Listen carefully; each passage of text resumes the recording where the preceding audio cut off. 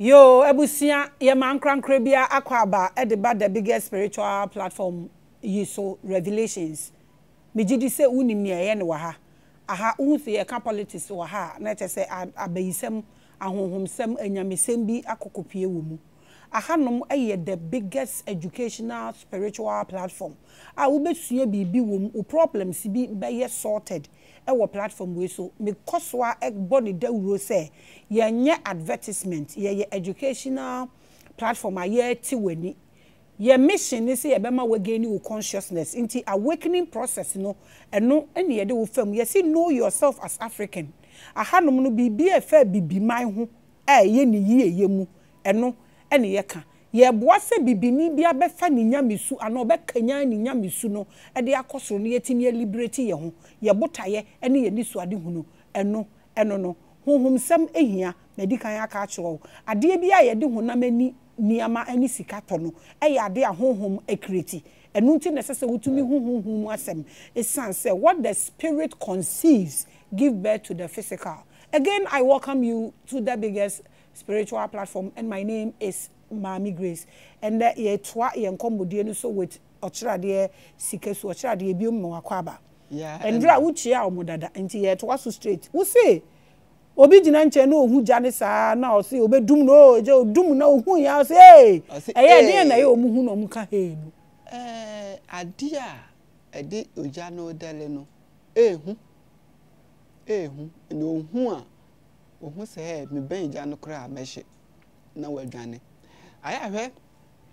mema obi bia enkasa emfantia aborofo no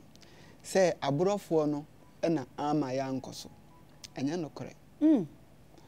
die ama wa nkoso na ye wadwene ene wakoma what I say if you say ebiribi eba wi ase mu no na ye nananom ye say ni bi mfiti ase fra bibi man mu enko aso enya bibifo na sha ase kwa unim kura bagbraga na kwa kan man mu na ko hwe bia enko aso me sha ase me pese meka akwachire what I say hwe bia enko aso me sha ase e sha ase fra bibifo na started dey ye ni aye ho ye de ye ho ye konko aso mu de tene say Nyankopon tumi no wa obehu bia no bibi bia ba be ye odia no bibi bia ba be hye wase enti se wani bie wo honhom mu na wo beti na enti na obehu se obia be ye honhom nipa no abe yesikani no abe bonso odi ye obehu se enka ne tete ye de ohene ene honhom nipa ka bom ne ye de agye asase ya ntam what I say enti wa honhom tosini no saa na wo bejira e wasase so no enti se bibifuo se obroni o se islam o media menkasa se omum na omu aye na emum wo ehu akwanya se wonso obehu se obebehu obe lift one kasa wo spirit obe realize one kasa obe kasa na me Maame Grace kura me ye hwan me be ye de wasase so asase we hwan kura na so sen me de na mo ni akro ne yakase sem de na metumi aye de na me pese meye na de na wo se menye wonye hu sakis we pe na de wo se wo ye no sha se wo ye pe oba be ye te se de wo se wo ye ntini yes se de enipa adwene no sa na obeye enti wo dwene sei wa okra no hu sei enima be na ya wo ye sa na wo tie enti no me kasa se enye baifo enye bosomfo enye konfo enye malam na ama wabo asasa na emom wa wadwene ene wakoma enti se bibima ye nkoso sei no enye aborofo no na ese ye omu die di osefo no di obeba na so oba no na wagina ye a ekwan ni ho be fa ekwan ni ho what I say na de na wonso nsore na wonko sei no na wonso ye nkasa wo na waye ohima say na tie ye wo ho akwanya se ye ba ye o man ye ya nti na meka se ahemfofo no enka wo ye ohene a ekuro no hye wonsa eye wo na so won decide o man ba bia ye die eye wo kuro kakra na akonya na wote so no akonya na hye wo so no wajapade ye dikan na ye enipa na ewo mu no nti se nipa na anya yi a na ye wo na wantoto o mablabo yi uko etimu kwa tufu praso eho side ekuro bi wo ho ye fere ho twufo agona wo kope asase dia ye adwuma no ohene ne se wa amọ me besin a menye me ma won fa asase adwuma ne makuro ni mu enti we no oye kuro ni ye wo ohene na obi di adwuma ose wo na won kope adwuma mra no ose wa amọ me besin a me ma won fa adwuma makuro ni mu wa hu ne mekire enye ehope ekuro no bebre Ghana ha kura mpanifo no obi di adwuma bakuro no mu no bribe bi obaje no wantu ama na omo wadwuma enkoso enu nti no duduo na America asiso ne se ahemfufo no na ye omo di kan a omo sai oman no enu nti na amanyofo no so sai oman na omo ayekom efise omo kro omo sai dada o ne mekire na se kan ahemfo ohene bi asori gina etumi kire se me man baby akura bi ayawo da bi ye betua wo kan nanka politician ba ye de wo kuro no politician no mfiri wo kuro no wo mira akura ba kikire no o ne meche nanso ye nanano mu no antoto wo mu ne mai efise o mu yure fi wo mu ho enye se no mas ida se onim ana se nya atwom pese menkuminya ena ye no se netie awo so o ma hwere o mutumi nti o ma hwere tumi no enwo ye ndai o ma hwere tumi no nti si ade aka ne nyina ye tourist attraction o mutete so no mo de fans keke tourist attraction pa o kira de walo oya o ma hwere tumi ne nyina dey na asanteman betumi aya ma asantefo sabre bisa otumfo se obi asantini owo nhyehyɛ ma akora bi ya wo na ena ana obi a pani bi a wafiri mu ena na owo nhyehyɛ ma no blankramem se ne nkramem ka enkofo di business abasa asi so ma asase ya hyerepe bisa nkana hene se owo nhyehyɛ pa ye bi ma akora bi ya wo na ena odi ono so beka so ni tumi bisa Ghana president se ni nhyehyɛ pa a owo ma akora ya wo na ene te se eye ilevia na se eye dai asam no until say the way mu nyina no eye ya wura fi ya ho ono na nkasa no wura fi ne ho ena ne wura fi o man no so tumi ewo mu eno nti na ye ebri enti se ye pese o man no nye ye di a ene san kofa no ye nkofa bosumu ye kwa kofa ehintasem a ebata ewiase ho de ma oman ana onipa edi yie ene ya honhomsem emu nkyeremu ahonhomsem emu nkyeremu we nti na yese nka mesi omu maye parliament office or revelations in parliament na nka asem no omu die so omu koye we na ma frefre omu nyina na me de omu abegu na mo akom grrr mo ko we am bebo kan ti mo nko ka yi levie mba mebua enka makra emma aya no mu ka se ewo mu se yesi oman entuato eye good se oman ba bia betuato na oman no so dia na oman no so de manipa no uko ba bia omukwan enye enti onu no gi no road wet kra wo ha no what ya say bibia yesi yewo ebusuye ko ti se police soldiers ni ade omubo oman no ho ban fa wasam ko police station na hwade what ya say minim se ebi atoda fa masam binto na fa ko police station bi abeye 7 months na asam no kra ye handle nwie enti no untumi ya na watwa so na kromfo ne nam ho no nam ho minim se bi atoda ebi entoda meka wonte ase odi ma minister bi ene enfa ne sa meka wasa ase na fa no ko police station na se fa no ko court na hwese be ko yi ana what ya say aye enhwehwanim ena ye na bibima be fa ne ntoma afra he mo obi anya na adwene so bibima ba besai afa mom na ebe ye ye free nkwaso mu baaye no sisi aye wo ye second generation aye ba be wura ye third generation nana wonana no mo ombesesa oman na ni nyina begina de ye de be mu wodi ma wo mu omu anfa ma wo mu sa ensem hu na ye te wo ya som sabre ye gitum no kwala ne ba wo mu nyintum sese de oboa o mu nyintum enu nti no ba hwe sabre pa no huhu mu nipa bi pa na nka fese ye frese ye free be pe honhom nipa bi aba na nka papa na bodge fita enso ne ye fra na akora ketewa oba so onim de o kan so onim hintasem ni nyina atro omutwa wo bible ni korun amu nyina onim ani akonfofo nso akohwie no omutris ni nyina nso no so onim enti obra onim de oye enu nti akora ketewa be hu no wadi ye na pani pa a woti akora kese security. You are watching Revelation patron kojema no nsi boni say we security enyo na omo graduate apapa phone po omo kwa abrochire security do omo bu kotodwan so You are watching Revelations and my name is Maame Grace. You call me anything. Latest name be Enyam Baye. Na or summarize it and draw there na ye share ye no said ye na me bisa na say aso honhom no e wo bibi ye ma o man no mane ye yi ana no say o man na nkasa e wo ni honhom e wo ho a waka sempeyimfo no kohwe ye ni yi a e be ye said akwa me nkoma ka so mo nsan konkofa enye ni yi na wa kire mu eni ama yetimi ye nso a anka o man e bibi man titiri ni Ghana ebetimi afa ne ntoma pa efra na ye ka the marine kingdom eno nso so o kire se habamba bi wo ho a wutumi use a wutumi de wo body ko na wo de aba eni dia obi nso no beso wo nsa e de wo akọ eno na ye discuss na ndra na ye to aso na marine kingdom ni mu ne ye de aba extraterrestrial beings no nso so se ni omu nyina ye honhom mu enkrofo enti o kire de se ye ka se extraterrestrial beings a obi enim se eye abofo na ye taika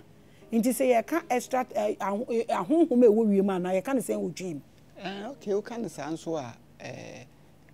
magitumu what you say if you say akan kasa mu no ankasa no na nka ahyase ne de na ekoyie ma won ba ebedu bribe bi ampanifo di du ye no mu anto aso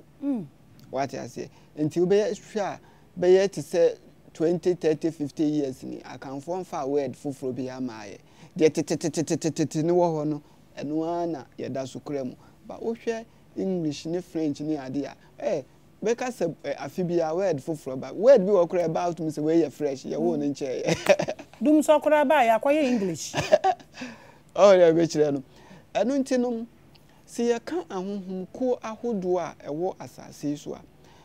a apart from Nsuo mu de no ye wo ansase so de ye wo enfrema mu de ene ye wo onhan mu de ohun ne meche nti minim de mu de wo pese won kan ho asem okay yemfa ahonhom a omo ben nipa na yemfa ye ni ehu omo na omo wo good intentions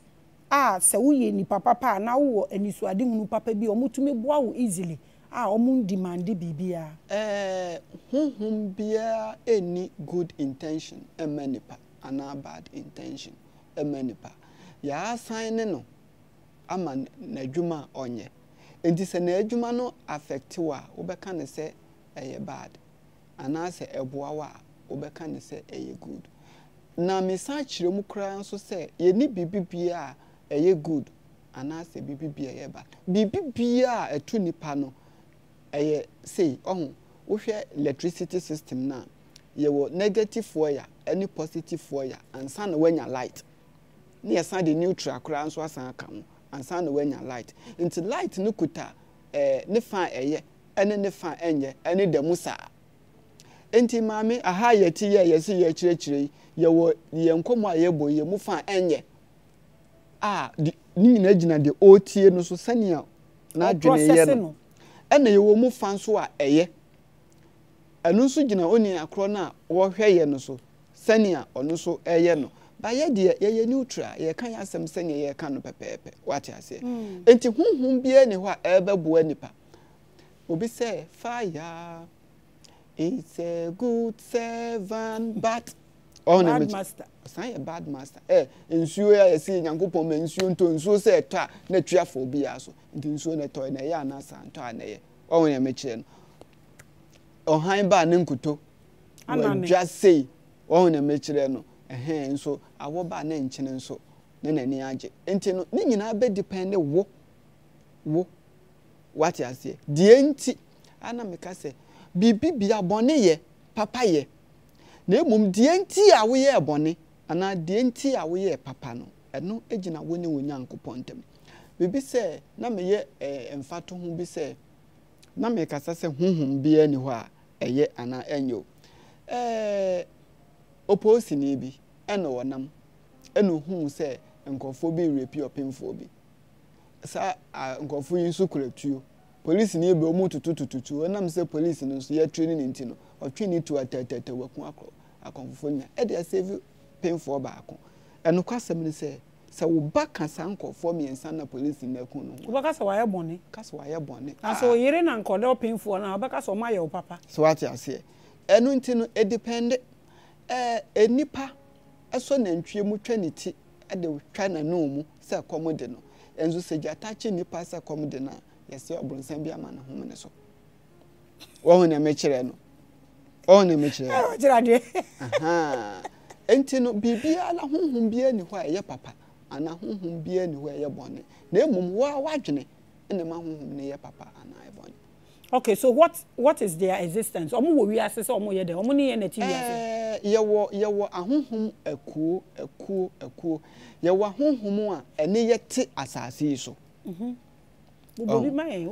yewo honhom a ene ye te asase so ntino aya de nti a mempese mebubo edin no ba me ya na maye examples no mu efi se ene Ghana no woka twi a ye nti ase woka English a ye nti ase woka kasa bi omu nti ase de nti ni se obi a describe honhom ku a age okambrofo ohun emekire no o de aka ni twi nti se me keka ni nyina afrefra na wate ase bibi ti se wokọ abusua bi mu a bu se efie na no ohun yewo seraphim spirit archangels ohun omo no ye de eyetwi kasa ye ni omo tena fim archangels no seraphim ye from seraphim no ye ni omo tena fim honhom ye ni omo tena fim eno mu adane daniel na baye sa abrofo kasa asa no etwi kasa na no to honhom ye ni omo tena fim ye ni omo tena fim enti nka atete no wokọ bibi te se labadi se ya obeba na lakpa ni osifie ni anim wokọ bibi te se volta ni weni ho a efie ni aye bosom bi esekwana no honhom a ye de tena fim ye no bi ye de chichira busua nti obehu se obi se ye de ye honhom no ye kanama ye gyatua ya no obi se me de ne ye friend se eko obi se me de ne enti abusua emboa no na ye honhom na na nyina na ye honhom ya honhom honhom na gina ye aduanafo de ne ye kraman ne body o se bibi kraman ye gyatua na no omu kire so mu no mu di oja ba asase so what you say honhom we ni honhom a ye ne omu tena efie ene ye wo seraphim spirit honhom omu seraphim omu seresera efie ohun omu active to say patrol omu ba no ma be fa obebeti o yesi unim na ugina baabi abo obi dua ebe ye adwuma fi se ye gidi se baabi bia space bia na wo billions of spirit ye wo honhom a eba be fa information edeko ena honhom a ye de honhom active to say patrol no ebi mu ba na omu enso aba the information efri ho ede aba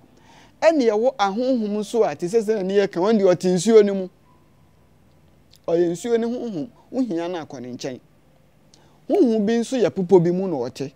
uhia na akọ ne nkyɛn honhom bi nso wo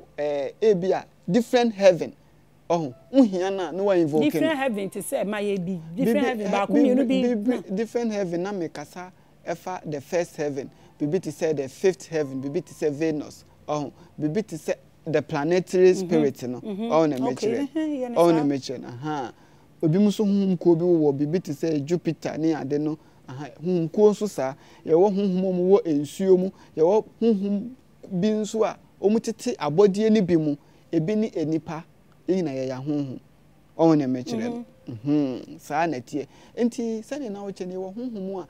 eben nipa a ebo enipa nya nipa nko a omu wasase so omu bo aye ene ye wo honhom so a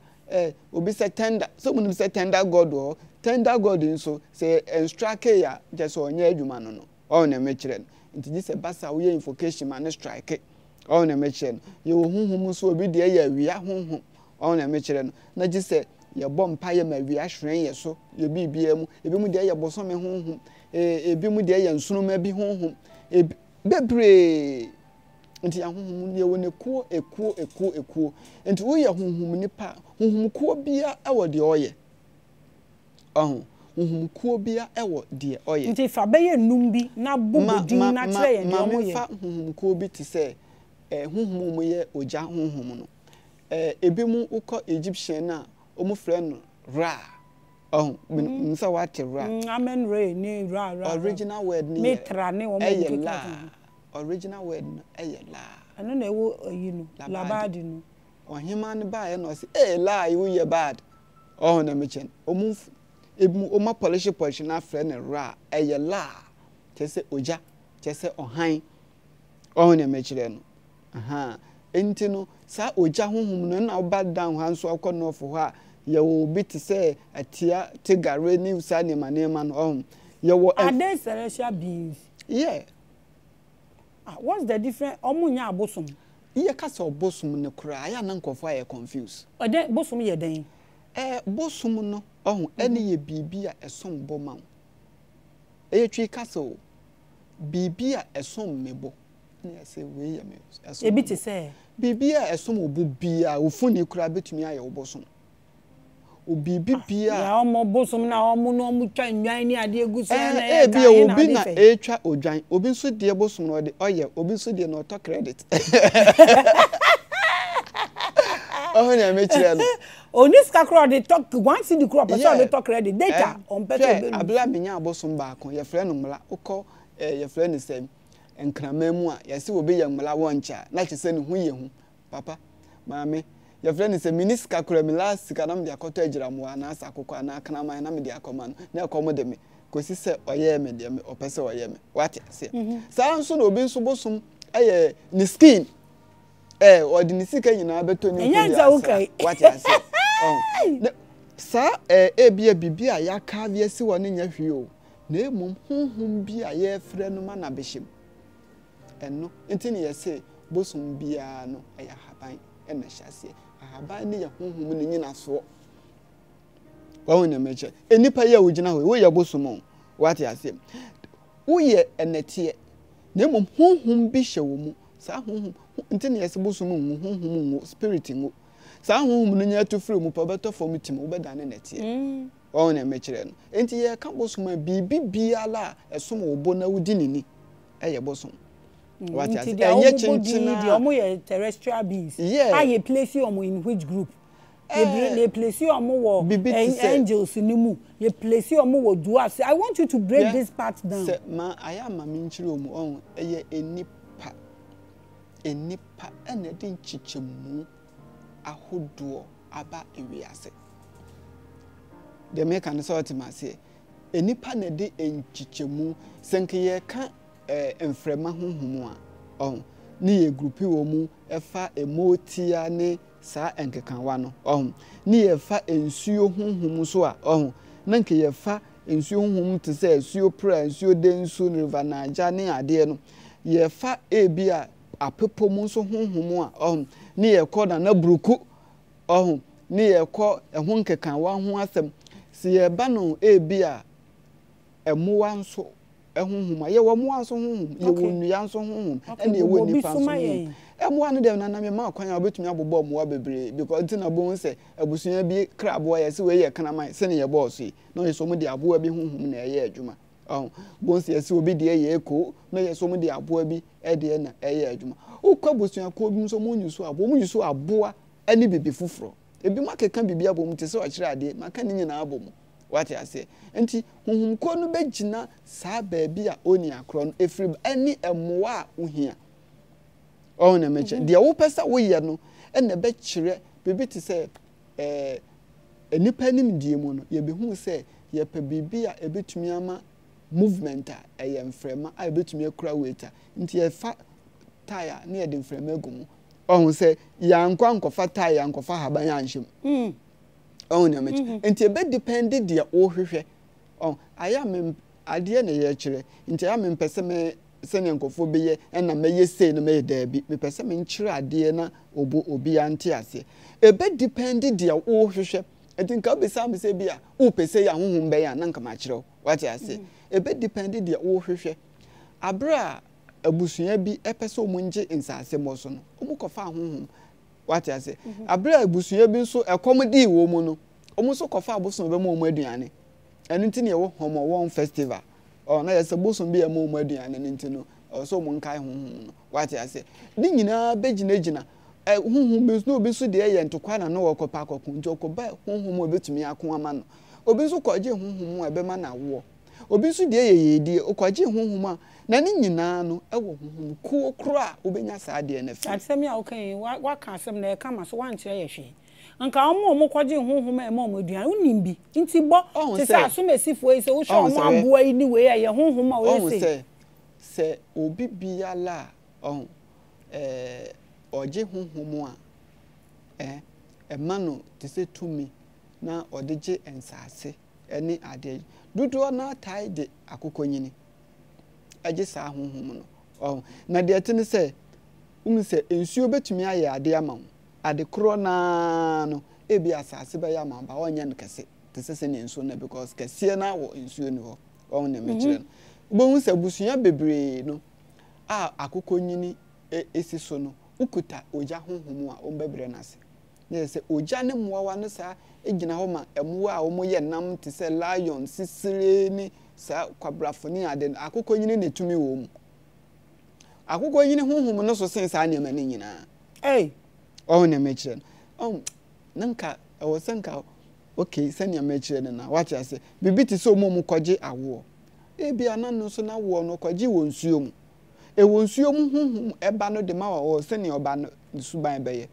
ene obi wo ho nso akwaje ni han ni ba no efiri ohan bofo se wo kire mu chi o kire ade bo mode ma bi se obi kwaje wo ba no wonsuo mu a there's a possibility say wo behu sa esu we because ebi obi hwe yen ne ba na koye esu bi ana ono ankasa wo su bi a onim nia ne maame ne papa kwaje no so ka ne se nya no hompo a na nya wo na wakwa akwaji wa wo hwe wa usu a nanti na ese wutu kire yen obi wo ho no oho obi hu so no ankasa no sa nkofo no dan na me chirechire mu efa Rollins ene wese obi hu nipa no na nani aba soso nani aba ankase odi asema make obi a ohwe me onhwe no me rom no onhwe na so obi hu se na inside way no na apiepie na obi hu se na so way inside way no na apiepie obi hu se nipa no obi hu se ne nsa sei no obi hu se me de wo ha na ye ba akopa me hwa wo de line no ana so de ye ba akọ aha na me chechire mu obu ya obi hu se na ni aba esoso no aye o mutaye oja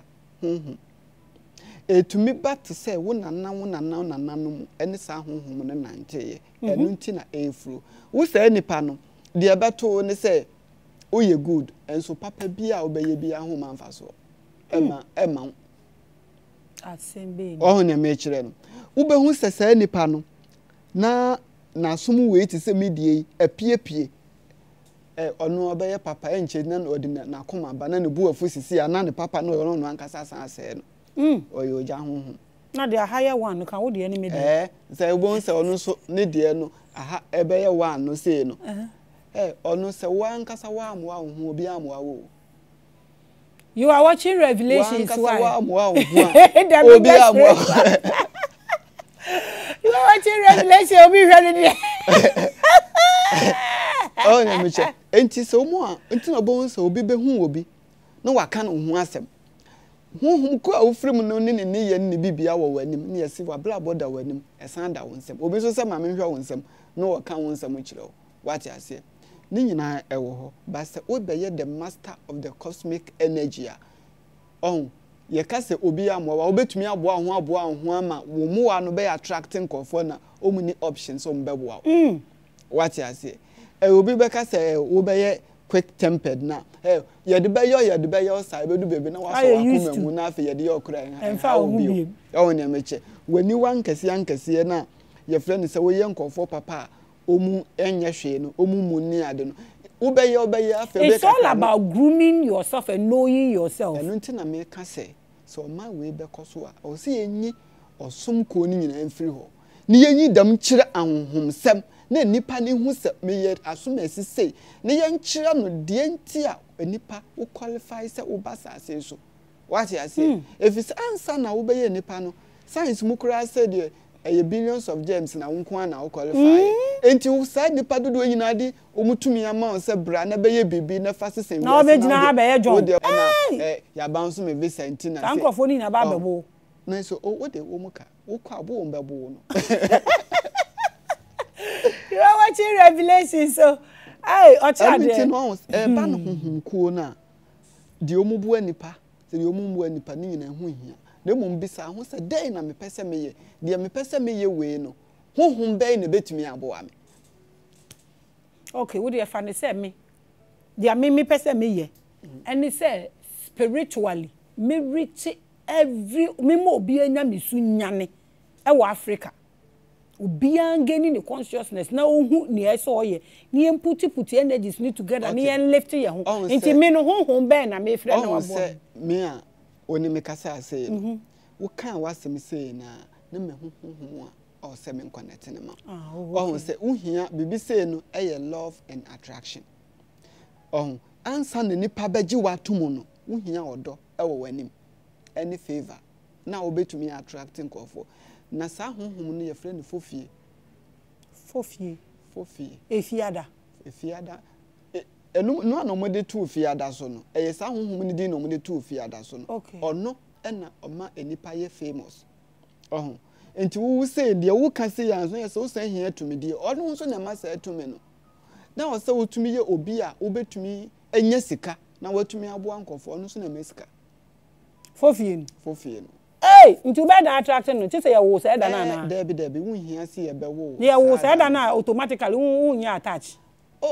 nkofo kan sanso ente sa tumi na wasase so nyina wo mu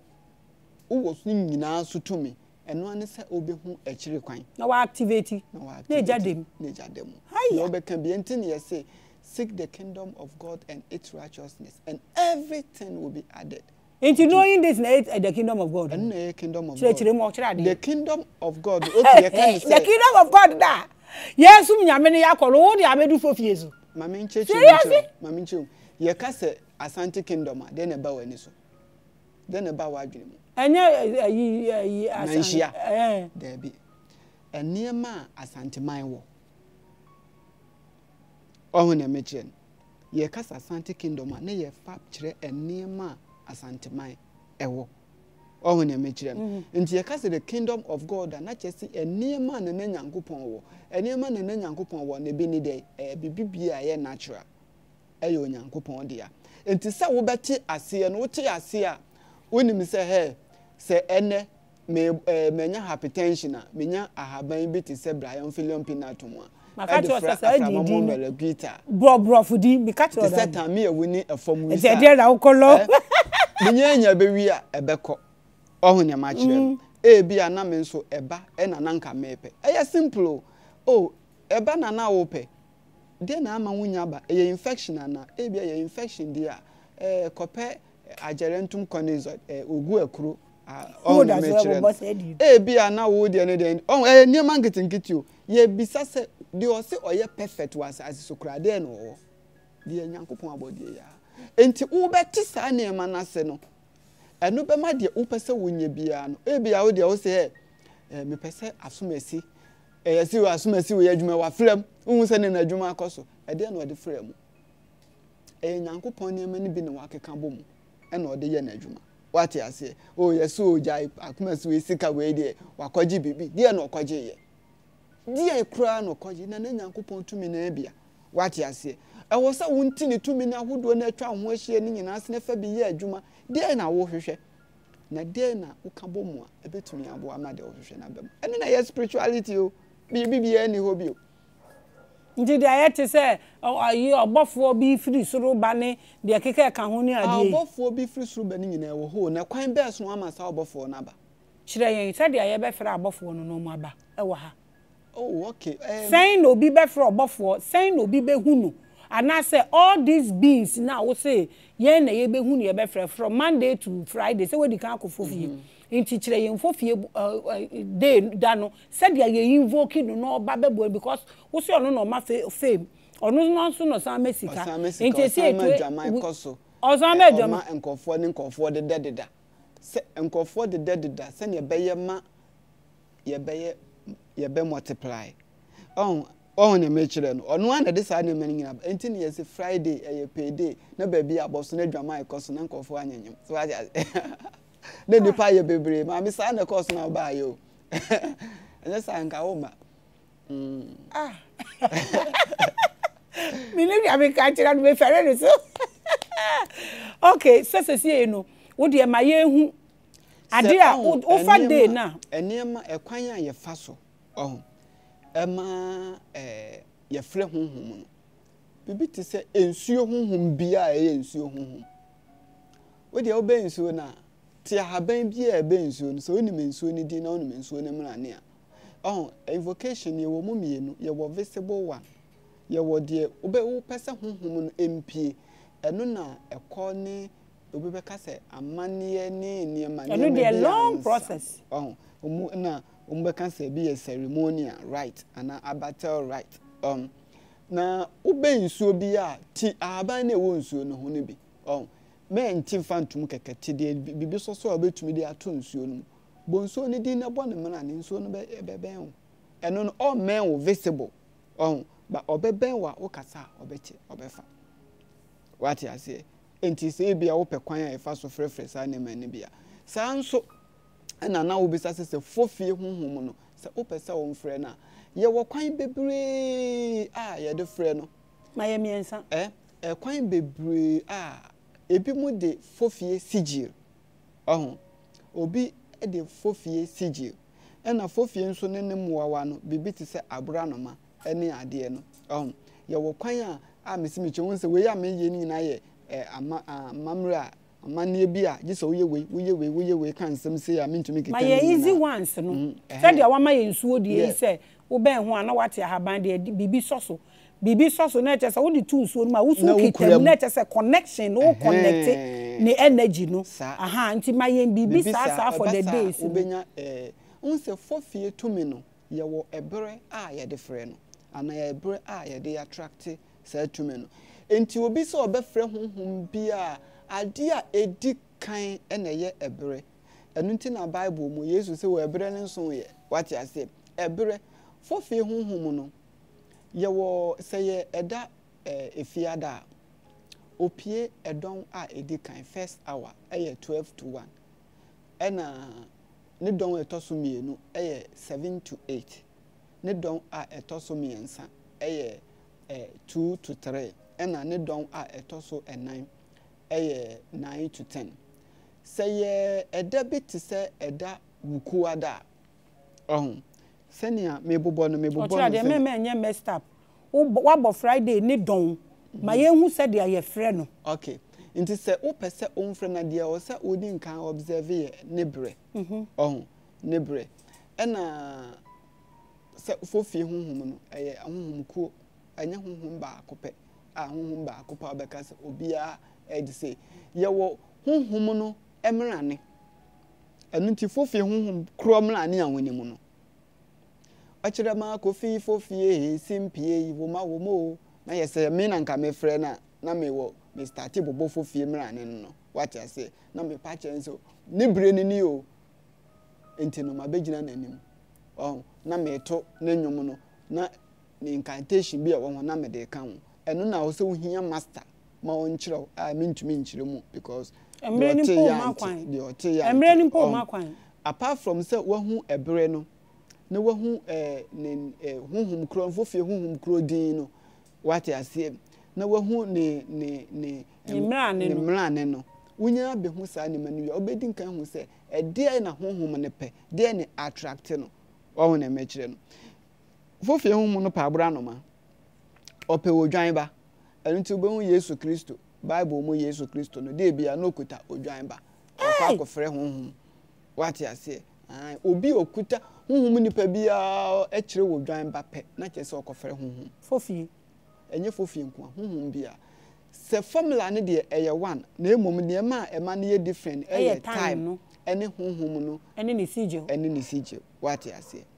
na empo no ye wo kwan a wo betumi attract honhom bi a wo mfa saa ne ma ne nyina mu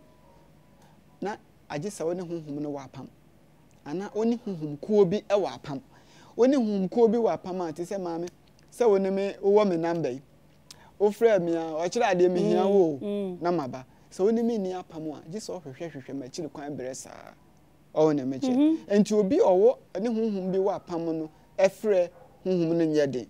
na wa woni ni apam no na ye long process what I say enti o ba hwehwe fofie no na woni na ya apam se ne be ya opese o frɛ na akotru enye te se wo sore ya o se me ko frɛ fofie o na me kire ba obetumi attract fofie spirit a enye se gisa wo frɛ no de me kan ye wo frɛ no ne nakasa nti ma ye hu dia wo be attract de wo pese wo attract the spirit na de wo be ni fofie honhom be kasa ebiri bia wo begina bo hu se de nti a wo be hu se obi be bom paye emfa ho ni nipaku a oye obom paye na ye adwuma na che se okan na asem ewo honhom no ne bire mu asem bia wo be kan efa fofie tumi hu ewo ne bire mu no wo kapa be ya ma emfa ho se ono no wa pama na so okay so fofie fo na gain ni bibi to you just observe the time no na wetumi aka wasem wo ho so wabɔ wo paye wo wasem no ewo ade a otumi ye ho adwuma okay owo bibi o ntumi ye ho hwe ne ma o ntumi ye ho adwuma ne de ne ye obi a o petumi ti se tumi bia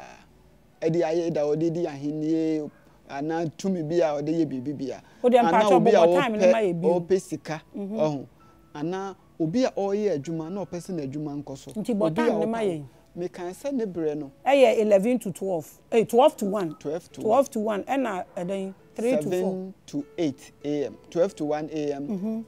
7 to 8 am and 2 to 3 pm and 9 to 10 pm into the so pesa wo bo sampa enye Friday ni po fofie spirit no na wo paye bia wo bo se wo bo mpaye fa e bia wo adwuma na wo pese enye kase pa wo bo sampaye wo ne bi na fofie honhom ne befa a woni mpo se wafa na obi a one ne wo apam no de obefere no na de nkomot sese nyame ne de okay na obe go through rituals obi o ne wo apam a why mo no ne omutumi wo apam obi one ne wo apam ni obi a wafre no na wakache ne se fofie honhom pepese me ne wo ye nyonko o sa maji watum ye se ni ye se mame wo ye sa pe me fa no na wo hia master no eno na wo hia master okay yenko ye me pese be yenko Sunday me pese days no obi anya ne de na me nkrofo no enya we honhom bia honhom no and every ya me bobo ye no e wo ne demo no opie sadan okay opie sa one time na mum de a change ye say bia ene ye kwasi ada na wo pese wo mfre fofie anya adwuma ebe ye adwuma na mum ye fofie bre a epie wo kwasi ada mu se fofie bre a epie wo kwasi ada mu opie wo second hour which is 1 to 2 and 8 to 9 and 3 to 4 because enye ne dem humkuo no ahumkuo no abeye enson eno omu rotate adebo ewiase eno mu didi ewiase so obi aye adwuma 1 hour ohun meche ba obofo obi aso humhum bi anso di eda ba akoso ahumkuo bi edi da ba akoso na odi so a oma ahumhum no ekwan eno mu beboa no obi ya because obi ya won bibi oya ade wo mu eno ntini ya wo bre bi ani dwuma ayedi enti no be ko hum nipa bi o se twen me o se onya botere twen no bia na oni mebere a wo hwehwa ma de ko no se papa me de mbetena ha che na ma bedi da bi enya ne sa ena ye wo empaibo ohun we ni ade a kristofo no enhye ne so honhom bia e wo empredodo a e wo se obisa wasem onanim ansa na wasom Jamaica no so wate ase honhom bia te se adwuadafo se so obi ye adwuada na obisa bibi ana opese ombisa bibi free adwuada honhom no wa eno na me bisa me bubodi ama ono obehu 1 2 3 wayi so adwuada tumi ade ne so se de ekro ebeko adwuada tumi na wonya kan ye sa ade na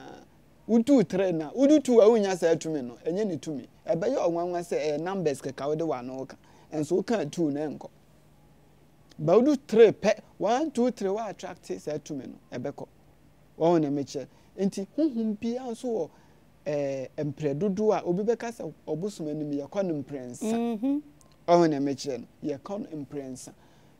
obehu obi se ade we kwaye no ye kan 7 times Ubehu ada osomo yesi obi recite bibi 108. Yekasa recite bibi 108 who attracted the power 9. What you say? Nti no honhom ko bi awo apart from so observe edano empredudu a obe repeat wo prayer and our ritual e wo nanim ema no aye adwuma. What you say? Nti se obi ye adwuma ma ana obi di tumi bi ye adwuma ma na we anya botre na wonya distracting the person connection na kate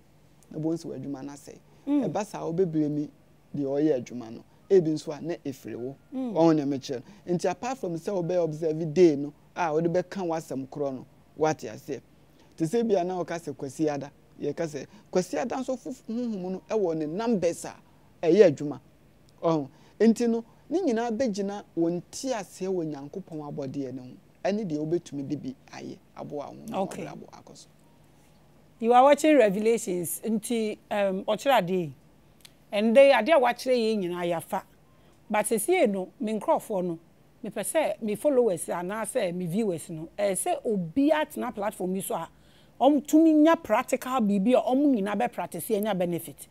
cause see ano etie saa see ye call level a ye practicals enti wo wa he me pese wo ma general bibi a obia baby owo abroche baby obeye bibi na obeye saa de no na wahu nsakraye bi ene ma me bibi na me nkyere ho ma me ne ma mienu na me ensa na me nkyere ho me pacho you the kind mame eyi obi a onya adwuma nye ne de obi a oyare na obi a ohia sika de start adwuma saa ne ma me ense hia me pa se unya adwuma enye hwe ritual empaibo start free adwene mu ene akoma mu enti na me kan say ye problem eye ya adwene ene ya akoma unya adwuma anye din kan bisa ho say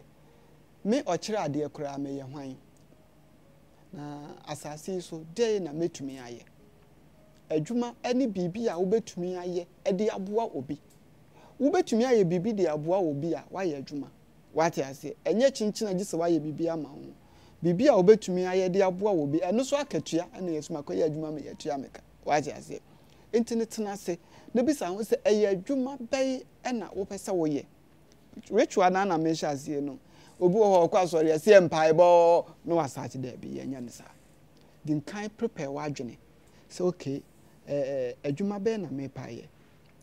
wadwuma na o paye na bibi bia wo pa wasati so nsa betumi aka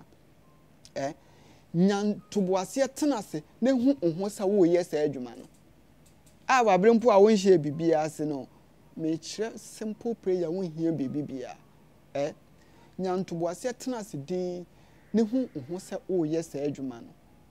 tenase wadwene mu wura hu wura wadwene mu ne hu ekwan a wo fa so ye sa adwuma no ebebe mu yesi said the nipa adwene mu sa na brabo be wati ase wadwene hu kura na wunyi wadwene mfiri so no sa de na wodwene bebe pepepepe ka kire me se wadwuma de ya wo ye wan tenase anwene hu se obeye bibi se na wa start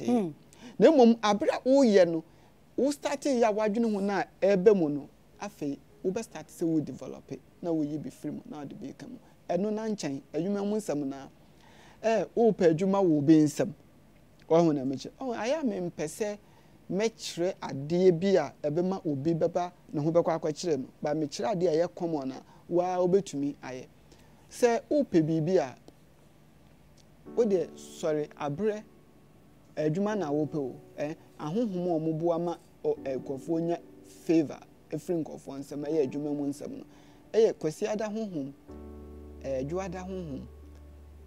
yawada hohom ene efiada hohom sorry wo omu sa abre ne mu opa Nsuo keke na obenya abra oni obi yankasa aye no opa ye naked wo de mu hwebere no pepepepe na oni Nyankopon kasa wati ase se me pade we wo bom paya ma menda ote wo ho me ma wadwene nye intenso asema make kore mbemo ka se ugu Nsuo no so no wo ka wi anom bi fa bi ko jare wo pekora akotogu kwan ho ahohom ne beso wati ase do me wo rituals a obe ma me kwan a na nya ma no keke na nka me kan na me de bi ye na nka ye de bi su de ye practical so ya fa ni amamba say internet platform ye nyanwo yu afi na ebe ye kase ni na abebam what you say aha ni na abebam te say me bi na me kire wedding class symbols na me de candles ye ade no na enkofo bi eye ebo maba so what you say me ko hwe revelation na wo kire bibi na eye good pa amri bi so na me kire abemben odwan abemben aye de alatasamina ne sedie ede twi enipa kra na de obeka bia na otumi ye so uko YouTuber e wo manche wo platform so uko me YouTube na me wo niema bebra wo ma me platform ntimi di book bi by the secret of nature ahwe book na ba be dane ye ba be launch no studio ye be kire mu emu niema nyina wa ha ne ya benya no ni visual na ankoye to say reading what you say enti maame ma kire wadwuma no what you say Nsuo no na nim kwesi adani days nim ni days no wo be kai hour no so wo de wo nim hour na wo frɛ Maame Grace obe kire oni nyina mo amwa brochire na munya adwuma anye no ye pamocho bebre days no mu fiada de ne wo ma adwini mu pa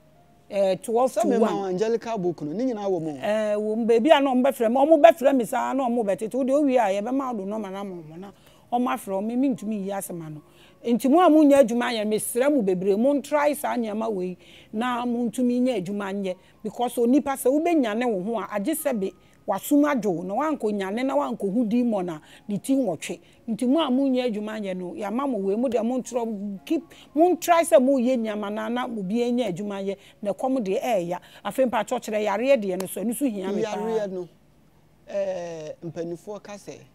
yenkoti adromra ya hahan yare pa de nka de edi kan pa ne se obehu enhaban hu ehintasem what you say if you say ye hahan na etwa ahan bia ewo fie no abon se fifi wo fie na wo yare ayesa na nim na wonim etinka bo yare bi na me nkire bo yare be 5 na me nkire wa no adu me pa cho BP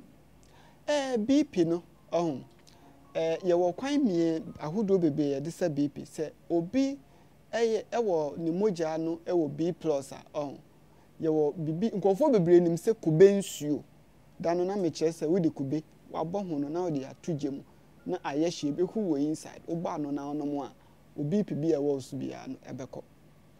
kube no fresh and dry fresh or dry wo ba na de atugye mu wo bɔ ho na wo de atugye mu na ehura edamu a na empai wo bɔ ano pɛ no wanom Nsuo no okay BP bia wo so ebekɔ ba sa de ya machi so wo ye B+ na ono mo afi na wo BP no kura bekɔ so ba eniema haban bi ti se tame ye woni efom wisa